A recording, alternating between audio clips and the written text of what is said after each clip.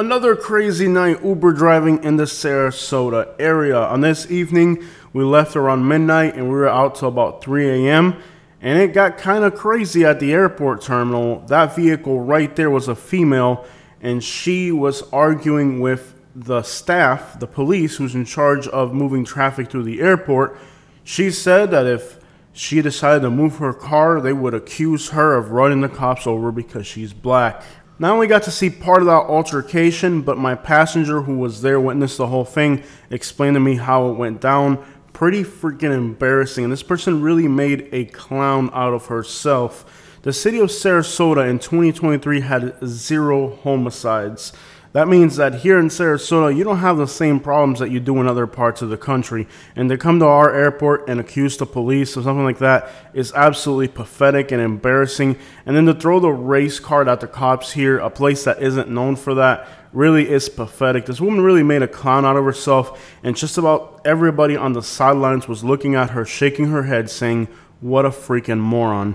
You guys may have heard me talking about the police in Naples or Fort Myers or Melbourne, Florida, other parts of the state where law enforcement does have a reputation of that sort. The city of Sarasota simply doesn't have that reputation.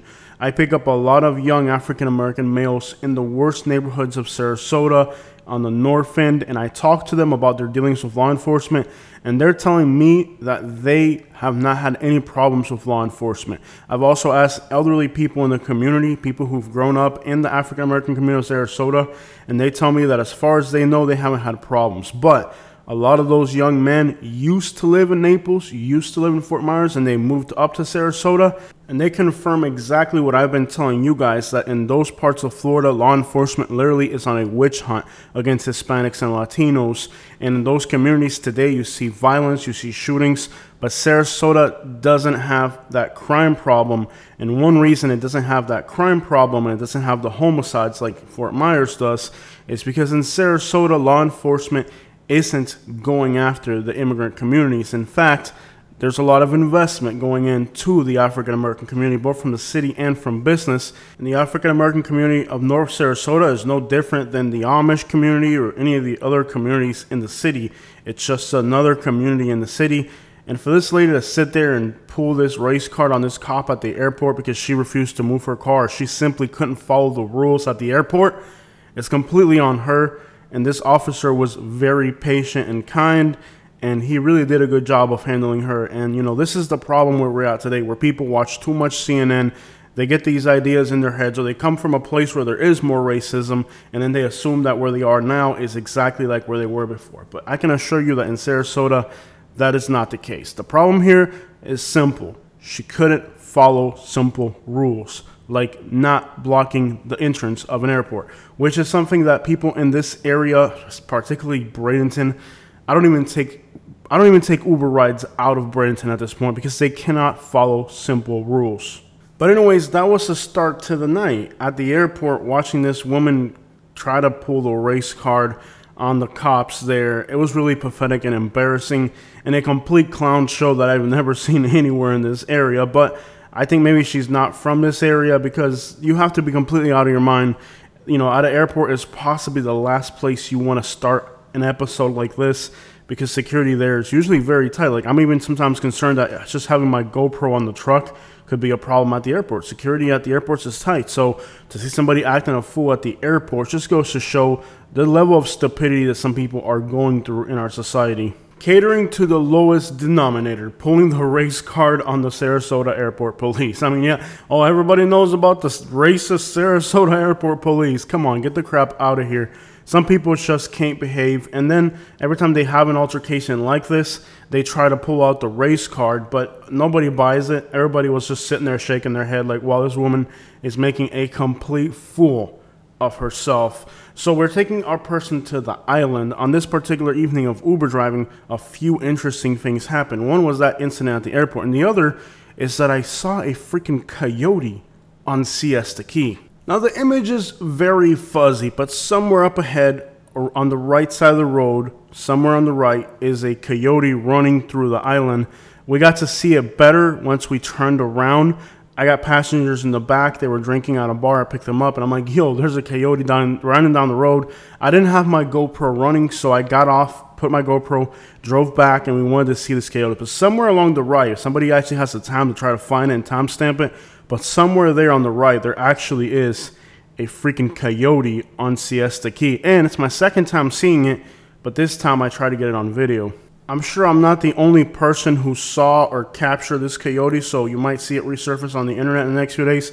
But yes, there literally was a coyote running down Ocean Boulevard along Siesta Key. And we stopped here, we could see it on the road, and it really never ended up being on video, I think, or barely on video. But somewhere in here, running around, is a coyote, if you want to take the time to try to find it on the camera. It's very dim, we could barely see it, but anyways, there was a freaking coyote running through Siesta Key. Just a wild night Uber driving. Oh, YouTube. Yo subo videos. Ahorita voy a manejar Uber y yo siempre pongo la cámara y entonces subo lo que como me fue el día. Los clientes malos, buenos, dieron propina, así no, y así como un dinerito extra. Alright, so the evening started off at this gas station right here. So we're going back in town now. Before I even started the trip, this was where the night started. I got some Mexican food right here at the La Guadalupana, very good Mexican restaurant. That's right there in Washington. And I think that's either 12 or 17, one of the two. And I got some gas, I got some Mexican food, I got freshened up, ready for the night. And interesting that, you know, I'm starting to really feel at home in Sarasota. Like, this dude, I'd seen him around town a few times before, so we talked a little bit. And then the car that was parked in front of me was this like Buick Grand National that's got big wheels. And I talked to that guy. I've seen him around town as well. But basically, Sarasota is really starting to feel like home. I know some of the police officers, when I'm in gas stations, I see people I know and stuff like that. And now with the Uber driving, I'm meeting even more people. So really, I'm really feeling like Sarasota is now home. Like, it really feels great to be here. I went out earlier in the day and I actually came back to the house. I couldn't get any rides earlier in the day. So I decided to go out late at night and I actually did really well. I think I made about 38% versus fare on tips. So that is hard to beat. With a rate like that, I can actually afford to keep running. As you guys know, the truck is very gas consuming, like 18 miles to the gallon. So I can't really go out there and not get tips. I have to get tips because the tips is what pays the fuel for everything. So I did really well on this evening. I picked up a guy right by that gas station and dropped him off in downtown. He was just going to go out for an evening of drinking. This was a Wednesday night, but believe it or not, there are a lot of people that go drinking during weekdays here, but they are out very late, and a lot of the Uber drivers are simply afraid to go out this late. It's just like very few Uber drivers are actually willing to go out this late to Uber drive because it's a little bit more dangerous. But I'm actually really falling in love with Sarasota. A lot of the tourists that I pick up are Midwestern. They're really good people. They like to talk, and you know, they tell you stories about back home. A lot of the places that they're from, I've been to like, I think like 38 states at this point or something like that. So like, I've been to all these other states. So when people start talking to me about where they're from, you've been there, it just starts really good conversations. The Midwestern people really are like a massive percentage of the people I'm carrying are Ohio, Iowa, Wisconsin, Michigan, and they really tip good. A lot of Indiana as well. They tip good. They have good conversation. There's also a lot of people from Kentucky as well. And, you know, I lived in Kentucky, so the conversations are good. The tips are good. And I really am enjoying the night drives. Now, a lot of times at night, people don't want to talk, but on this particular Wednesday, just about every passenger I had talked. So it was really neat to spend, I don't know, 4 hours talking to people about the places they lived and experiences and traveling and stuff like that. It really is an enjoyable thing to do. And all of the things that were crazy on this evening happened outside of the windshield, not inside the truck. And that's great. I had a great group of passengers on this evening. Mostly people leaving the airports, going to bars, or taking them on and off the islands. And they were great. They tipped considerably well. I think 38 per every 100 fare is a great tipping rate. And that just about covers the fuel that I spent. So going out in the daytime was absolutely abysmal. It was horrible during the daytime. I couldn't even get rides. But after 10 o'clock at night, 11, 1, those times of night, the rides were plentiful. And the people that I met on this particular evening were quite fun. Here I am dropping off my passenger right in front of the Gator Club. This is one of the most active places in the city for people drinking and partying. About 95% of people when they drink are very fun and enjoyable. And a lot of times they open up and have great conversations. So I will be honest, I like driving people when they've been drinking. It really is a fun experience. And a lot of times they're super generous, above and beyond what you would expect. And on this evening, the generosity was good. The rides were plentiful, at least during the nighttime. During the day, like I said, it was pretty bad. But the general vibe is the following. A lot of tourists, a lot of like couples that go out to drink on a weeknight. And of course, those are people that live in gated communities, so they have a little bit more money. The average person is not going to be out drinking on a weeknight. But if you are kind of affluent, you can do that. I did get one snobby lady a few days ago in Lakewood Ranch. This lady reminded me of Naples so much, and I can't emphasize enough how much I'm starting to like Sarasota versus Naples and Fort Myers. I mean, this is a real city. Airports, beaches, just incredible downtown with vibes. We got lowrider scenes, we got trucks. There's so much culture, there's so much food, restaurants.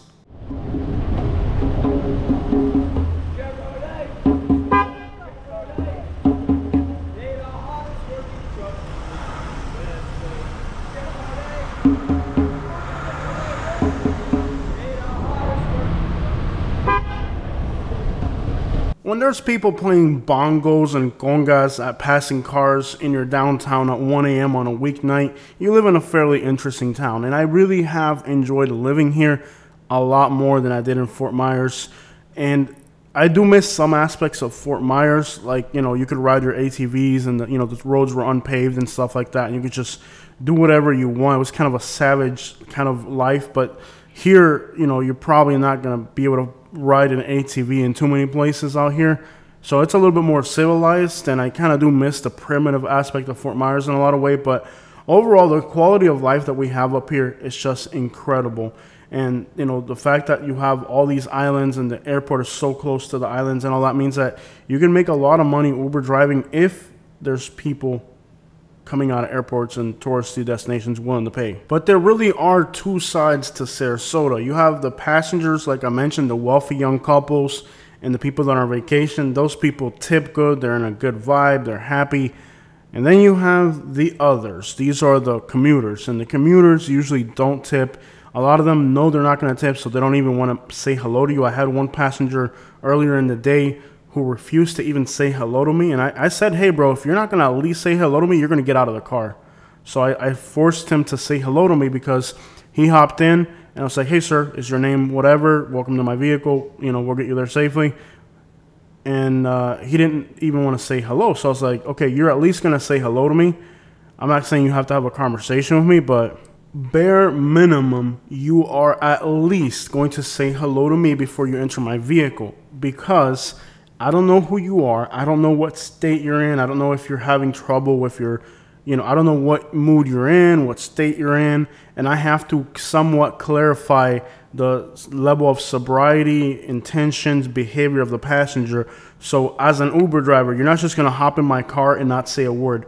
No, you're going to at least say hello to me, because I have to evaluate my safety before I take you on a ride. And I do that by starting a small, brief conversation, like, relevant to what we're doing. I'm not talking about, hey, how are you doing today? Tell me about your day. Not like that, but like, hey, what's your name? Are you Larry? Okay, you're Larry. So where are we going, Larry? Okay, let's get you there. And this passenger didn't want to even acknowledge me. I said, hey, bro, you're going to get out of the car if you don't conversate with me, because it's for my safety. It's one of those deals where, like, I need to evaluate the person before they hop in my vehicle. And this guy simply, you're not going to sit there and not say nothing. You have to at least say hello. I have to get some type of confirmation from the passenger, because I got to worry about my safety too. So these people that hop in and they don't even want to say hello, if they don't say hello to me, they're getting out. I'm dead serious. I don't give a crap about you. I don't give a crap about Uber. This is my vehicle. I'm the one that's paying for it. I'm the one that's driving, and ultimately I'm the boss here. And if you're going to get in my car, you are at least bare minimum going to say hello. If I detect that the person wants their privacy, I leave them the crap alone. If somebody's tired from work, you can kind of, not everybody's in the mood to have a conversation. I respect that. I'm not trying to force a conversation on the passenger. In fact, I avoid it unless I can avidly tell that the person wants to start the conversation. All the conversations that I had on this evening, which were elaborate conversations, were initiated by the passenger.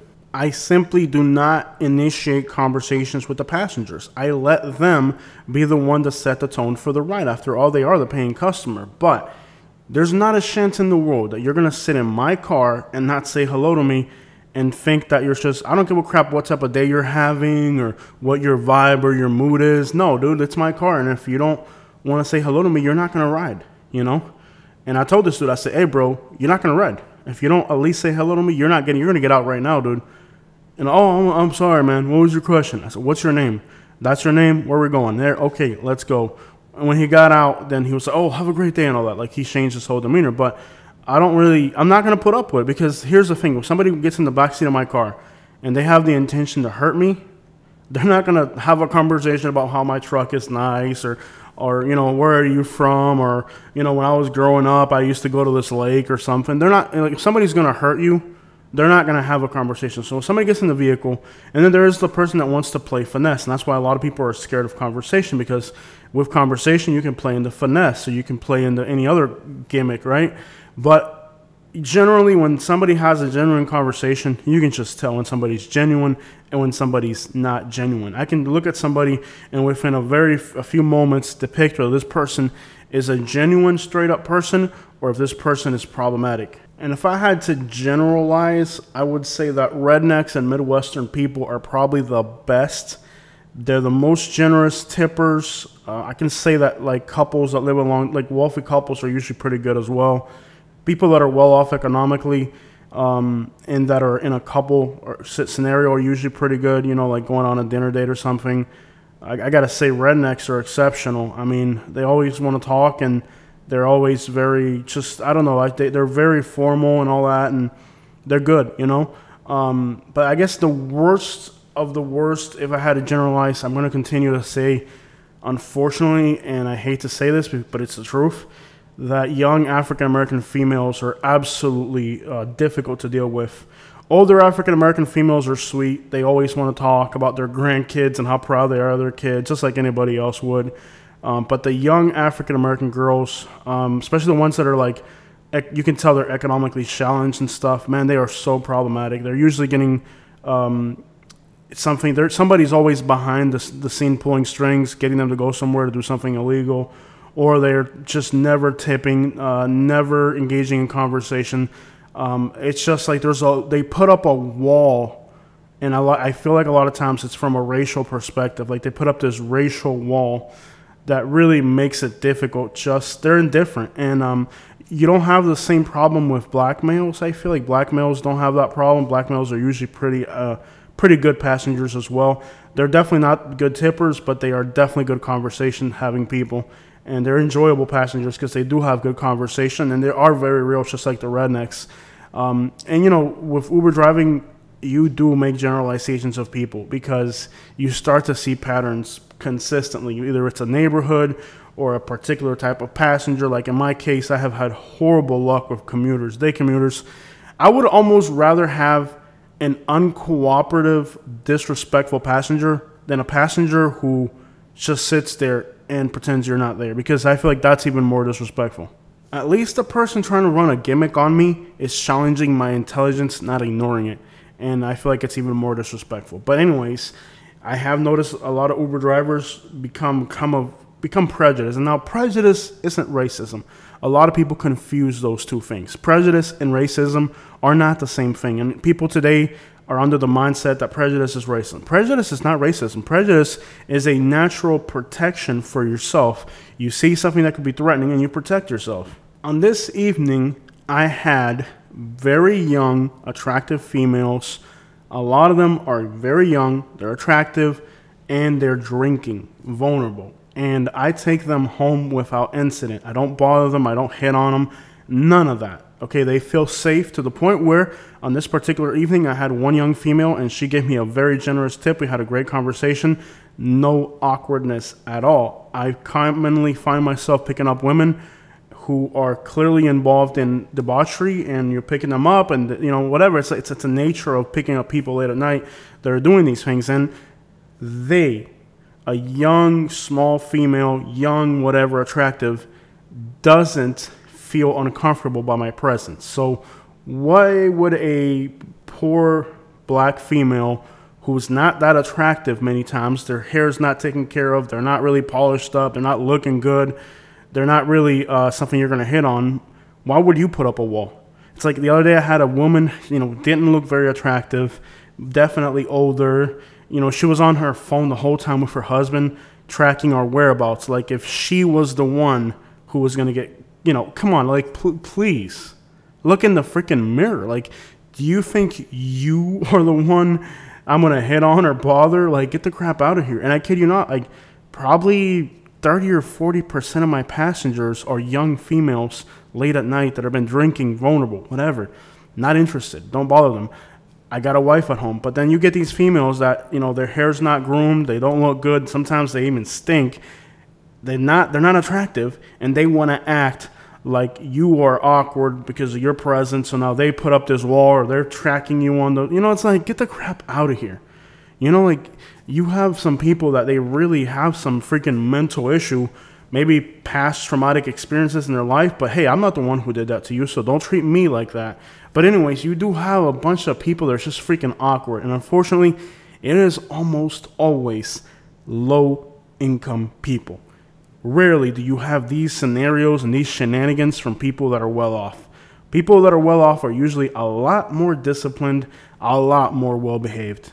And I gotta say, a lot of the young black females that I pick up, they are visually ticked, they're visually uncomfortable, they're awkward about having conversations. And it's perplexing because, after all, African American males do have higher percentage of pregnancy. They're more likely to end up with a fatherless relationship, so they are more promiscuous, and they end up in more screwed up social relationship problems than anybody else. Yet at the same time, they want to act like they're hard to get, or like you're interested in them when you're not, or like they're this hot shot that, like, I don't really get it. It's kind of weird. But, and again, when you get into more mature females, you don't have that problem. But there's always an awkwardness about some passengers. And I can say that so far, even like, I already had my first bad review. Now, I've had, I think 200 people have like given me like 5 stars. One person gave me a bad review, and it was a young African-American female, very badly groomed, definitely not attractive, kind of overweight, and she, in her low hygiene, self-expectation personality, decided to say that I wasn't polite to her because her ride was not, I couldn't take it. And I wasn't rude to her. I was like, hey, I just can't take this ride. It was a $50 ride to Avon Park, Florida, on a Friday or Saturday night, where I could have made $50 in 2 hours. Why would I go on a 5-hour trek to freaking Avon Park where there's no way I'm going to even get a ride back? But dealing with this particular demographic, the last 4 passengers that I've had of this particular demographic have been problematic. I had one in Bradenton who I had to ask her to get out the vehicle because she was just visibly disturbed. She was making demands that were unreasonable. For example, I think I've done like 300 trips for Uber at this point in total. I haven't had a single person complain about the air conditioner. She said the air conditioner was too cold, and then she started making demands, asking me to drive faster. The house that I picked her up was clearly a drug trap house, and she was clearly on a run because I could smell the overwhelming smell. I could tell she was just using me as a mule, and she didn't know this, but she was going to end this ride very quickly. But she ended it quicker than it had to be. She was even using somebody else's account. It was a guy's name, and she wasn't a guy. Anyways, this is like the 4th consecutive young, overweight black female that I deal with who is problematic. Has every black female that I've dealt with that's overweight been problematic? No. There's a nice young lady that I picked up a few times in downtown Sarasota, and she's freaking amazing. In fact, she's a freaking celebrity in her neighborhood. I kid you not. The last time I picked her up, there was people literally crying and weeping because she had to leave the neighborhood for a little bit. So, yeah, there are likable personalities out there. You don't generalize. You don't become racist. But there are prejudices that sometimes are not based too far from reality. In the case of Uber driving, many Uber drivers do become prejudiced and completely avoid certain neighborhoods, or if they pull up and you're not what they want, they pass on you. And I don't really disagree with it. I feel like if I pull up to a passenger, and let's say this passenger, whatever they are, maybe a worker, the neighborhood, just a combination of factors. If I pull up and you're not exactly, the last 4 of you that I've got have been problematic, then why am I the problem now for not wanting to pick you up? For example, I know in the case of young black females, they have the lowest incomes, all the worst analytics, so life hasn't been easy on them. It's not my fault. I don't pick these jobs. I don't hire these people. I don't make these laws. You can't be mad at me for a social problem. And I think what you do with a lot of people is that, like, whatever social issue there is, they want to blame it on you, like if it was your fault. Like this lady at the airport, the black lady fighting with the cop at the airport. It's like, maybe the cop isn't racist, but you might have just turned him into a racist. When you go around pointing fingers at other people all the time, maybe it's you who needs to look in the mirror and say, okay, am I the one that's doing something wrong here? Because everybody isn't out to get you. But when you're like this lady at the airport who's, pulling the race card on a cop when clearly she's in the wrong. The cop at the airport is always right. If he tells you to move your car, you move your freaking car. Overall, I don't really think that Sarasota is a racist place. I ask people that live here of all backgrounds and they feel comfortable, including myself, and I've lived in cities where I don't feel comfortable. I don't think that problem exists here. Now, there's people that come from somewhere else with a preconceived notion that everybody's out to get them, and those are actually the people that go out there and make a fool out of themselves. And in retrospect, when you make up an accusation about racism with law enforcement and you use the race card inappropriately, what you're actually doing is that you are taking advantage of the people who were actually profiled by police and using their situation for your own personal gain. So this is actually a pretty embarrassing thing to do, because you are taking advantage of people who have actually been profiled by the police, and you're actually taking advantage of your own people. So when you see somebody like this and they're pulling the race card out uncalled for, what you're actually doing is that you're taking advantage of the misery and suffering of people who have actually been profiled by the police and using that for your advantage. So you're actually taking advantage of racism. And in that aspect, many African Americans are actually contributing to racism or taking advantage of racism, making the situation worse for themselves. Basically, you're your own worst enemy. And vice versa. If you're on the other side of that situation, you don't have the right to deny that somebody else can feel that way. You can never do that because you don't know what somebody else is experiencing. But clearly here, I can assure you that these parking attendants and police officers are doing nothing more than exactly what they would do with every other idiot who would park their car blocking the terminal like she did. And in that case, it's not really them being racist, it's you being an idiot. But today, people want to grab the race card and throw it at anybody they want to. But what they don't know is that when they do that, they actually see all those people watching in the sideline, they're all shaking their heads. You can see every last one of these people shaking their heads. The reason they're shaking their heads is because they are clearly seeing that this behavior is inappropriate and uncalled for. And if any of those people ever encounter a black person screaming that they're being treated badly, chances are they're going to relate it back to this scenario where it was uncalled for and overlook it. So this person, by behaving like this, is actually doing a lot of hurt to the black community. When you see black people behaving like this uncalled for, they're hurting their own community, because clearly there's no racism at a freaking airport terminal. You're an idiot. You're blocking the road and you're not following the rules, which as an Uber passenger, I encounter this problem every freaking day. People who simply cannot follow the rules. And I want to add one last detail about, Uber driving on this evening. Usually I'm a big guy, so I intimidate people. So I'm always on the, I can sense that you're uncomfortable by me side. But in this evening, I had a few passengers that were very large, very muscular dudes, and they were drinking, and they weren't aggressive, but I told myself if they wanted to be aggressive, I don't think I could knock this guy out with a hammer. So for the first time ever, I actually did feel a little bit of fear from a passenger. And it wasn't even because they were aggressive, because most of the passengers that I have that get disgruntled or aggressive, I know I can club them upside the head and they're done. But this dude was literally like a giant, strong dude, like well built. He wasn't aggressive, but it was late at night. And I just told myself, if this dude got out of hand, I don't think I could knock him out with a hammer, because it was just a giant dude. And for the first time ever as a driver, I actually felt a little bit of fear. And it wasn't even because the person was behaving inappropriately. They were a great passenger.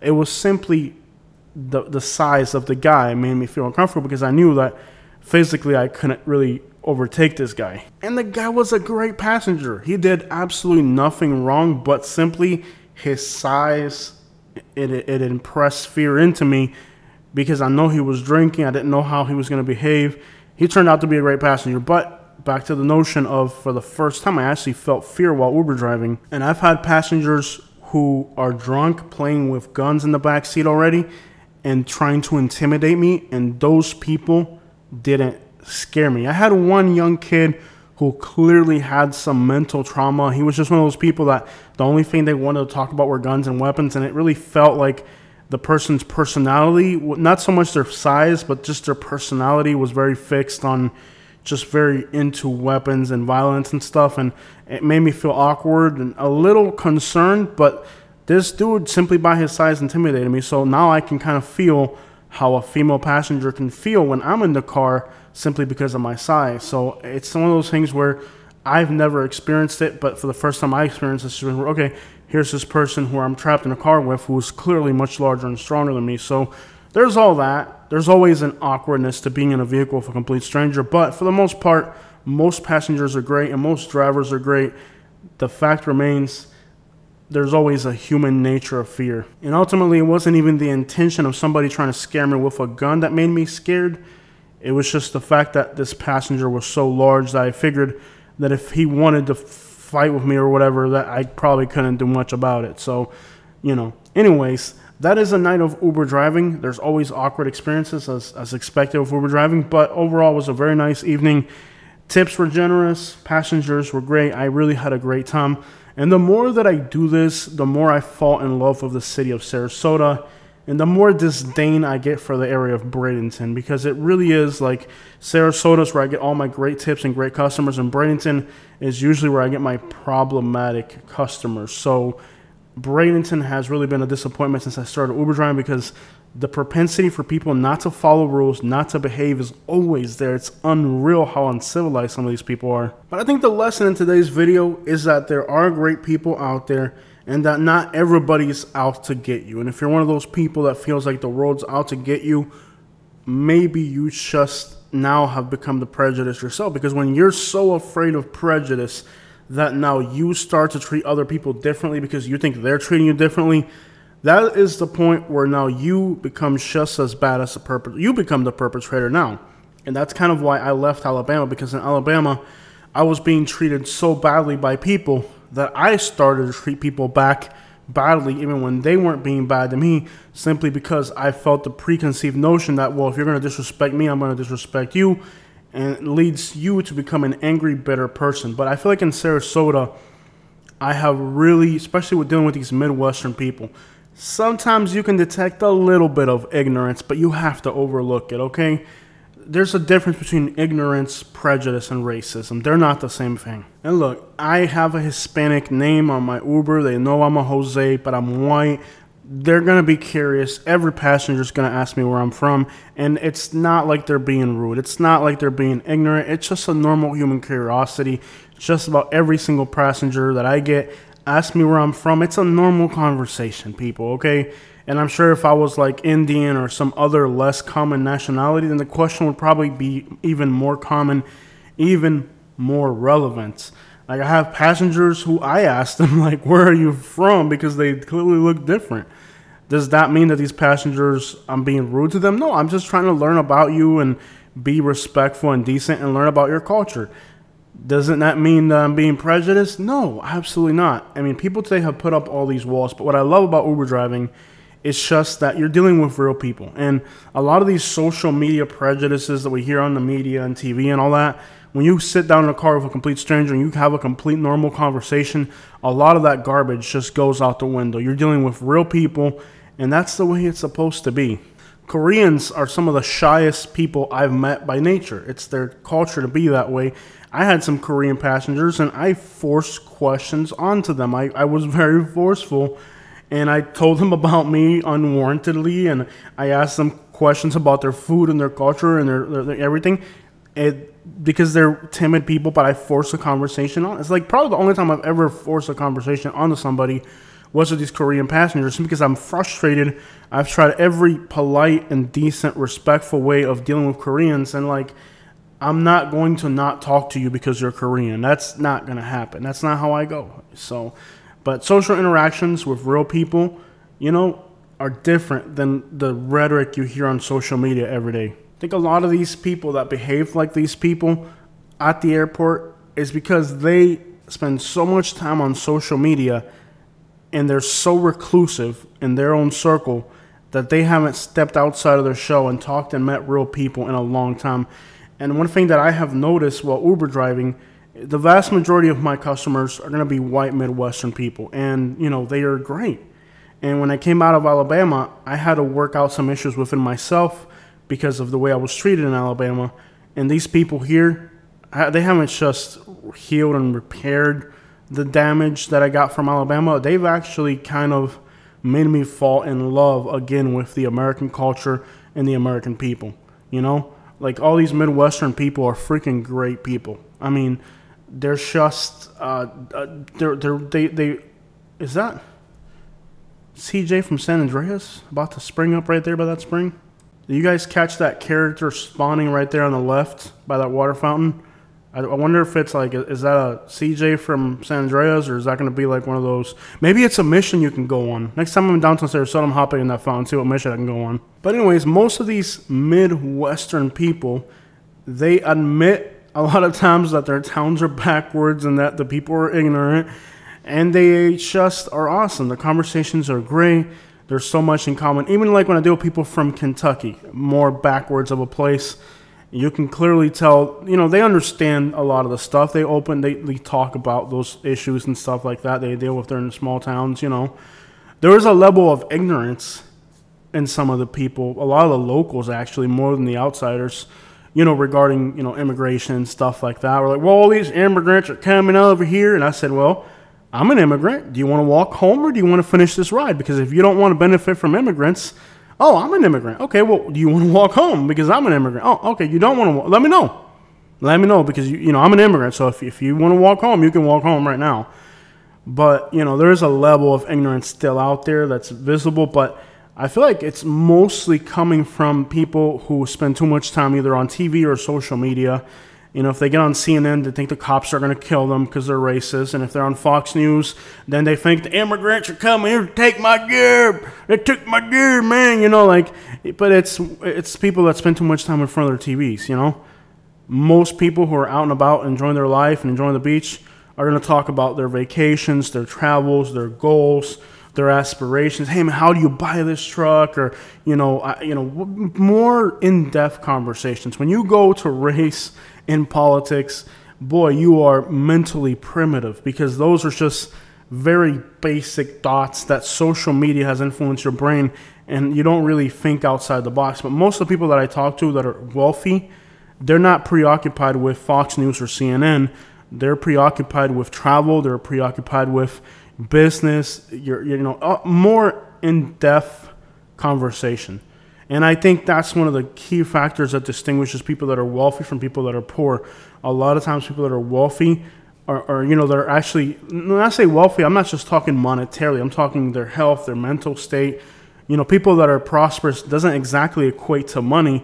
You could be poor and be prosperous in personality and positivity. I mean, a lot of poor people that are wealthy, they might work a normal 9-to-5 job, but their brain isn't at that level. Their brain, their mindset, their vibe it's fixated on positivity. Like, I get a lot of Jamaicans here. A lot of the Jamaicans that I meet, they're not wealthy. They're working normal jobs. But these dudes are just nothing but positivity, nothing but like appreciation for life, for example, you know? It's like that old movie quote, home the way you make it, you know? The way you make it down there, you know? You like home the way you make it? You like home the way you make it. That's cool with me, man. If you like home the way you make it, you like home the way you make it. You know what I'm saying? Home the way you make it. You can either be negative or you can be positive. You can have positive, uplifting conversations, or you can be dragged into the negativity of social media. And that is what a lot of people do. I get people, and as soon as they get in the car, you're seeing those migrants in New York City down there. And I'm like, look, dude, talk to me about the food in New York City. Talk to me about the cityscape. Talk to me about all the great things that are happening in New York City. I don't give a crap about migrants staying in a hotel. But that's the thing. Some people are just so sucked into CNN and Fox News that it's all they can talk about. And those people really do suck. They ruin the vibe. But overwhelmingly, along the beaches of Sarasota, mostly awesome people, awesome conversations, and I've been enjoying the Uber driving. The money is sometimes definitely not worth it. The money on this thing isn't it. It's not the money, but it's just the experience of meeting people and, going inside a lot of these gated communities and just getting a more in-depth understanding of the people that come to the city, why they come here, what they like, what they don't like. It's just been mind-opening. And, being in confined spaces with strangers has also expanded my understanding of human nature, human behavior, and it's just been an incredible learning experience where perhaps monetarily I'm not getting a lot from it, but I think the experience and knowledge that I'm gaining from being out there and dealing with real people has just been an eye-opening experience and a great experience at that. And I feel like a lot of the Uber drivers only look at the money, but I'm not really there for the money. I'm there just for the experience of what can I get out of this outside of the money. And after all, remember that the house that I live in, the car that I drive, and the lifestyle that I live could never, ever be accomplished by Uber driving alone. You would have to work 60 hours a day. It's just the math doesn't work out. So remember that this Uber thing isn't my main job. It's not even a fraction of what I make on YouTube. It's just something to do extra. And I think a lot of people don't understand. I used to work with this guy. Now, this guy owned properties. Now, I don't mean property, properties, plural. This guy had paid off and owned several properties. But he had a normal job. Yes, a normal 9-to-5 job. Normal. It wasn't even a high-paying job. It was a stress-free, enjoyable job. He liked what he did. But the point is that not everything has to, there are people who are net worth rich and they have a normal job. And my last passenger was one of those people where I picked him up at a normal job and I couldn't believe the house that I dropped him off at. So a lot of times people in the comment section, oh, you're an Uber driver. You're so what if I was an Uber driver? Even if I was making a living off of Uber driving, does that make me less of a human now because this is what I do for a living? If I was working at a McDonald's drive-thru, does that make me less of a human than somebody else? If you think it does, then you're clearly mistaken. I pick up people and drop them off in gated communities, and they're people that absolutely disgust me. They're rude, they're snobby, they're thankless. To me, they're worthless people. And then I pick up people at an office, company, at 12 o'clock at night, and drop them off in the project. So when they get out, you're like, wow, that right there is an amazing person. A caring, loving person. Instead of talking about themselves or what they want out of life or other people, they talk about, how proud they are of their family or something. So, your value as a person isn't the house you live in, isn't the car you drive. Your value as a person isn't even the job you have. Your value in society is what you can contribute to society. And some people, within their capacity, contribute a lot to society. And other people use all their resources to see what they can take from society for themselves. Life isn't about what you can take from society. It's about what you can give to society. And I think a lot of young people in particular today are very mistaken and being misled to think that your value is monetary, what you have or what you possess. I ended up here in Sarasota after Hurricane Ian destroyed Fort Myers, and I wasn't the only one. Probably hundreds, if not thousands of people moved from Southwest Florida to Sarasota after Hurricane Ian. In fact, you can analytically track that through apps like Redfin, I think, that track how many people move from one city to the next. Possibly thousands of people left Southwest Florida and moved to Sarasota after that hurricane, just like I did. And for those people, a lot of them, almost 2 years later, are still crying about the house they lost, the boat they lost, the golf cart they lost, the golf club collection. And, they're not even appreciating the life that's in front of them now because they're so consumed about the material things that at one point they had. Very sad. Don't be that person.